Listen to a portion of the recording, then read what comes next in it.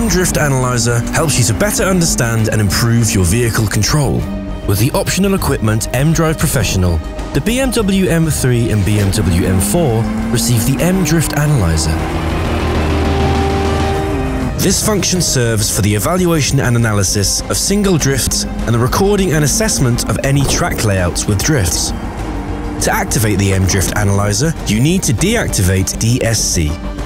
You can do so by holding the DSC button for around 4 seconds and selecting the M-Drift Analyzer in the central information display. Confirm the relevant legal disclaimer to continue. The M-Drift Analyzer is then automatically activated. On the right side, you have the option to activate or deactivate the M-Drift Analyzer, to change the M-Traction control level, and to switch between drift session and single drift displays. Press Start Drift Session to start measuring and End Drift Session when you're done. The drifts are evaluated immediately and their analysis is displayed in the central information display and M head-up display.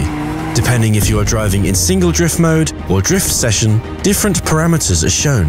If the M-Drift Analyzer is deactivated, DSC On is automatically set.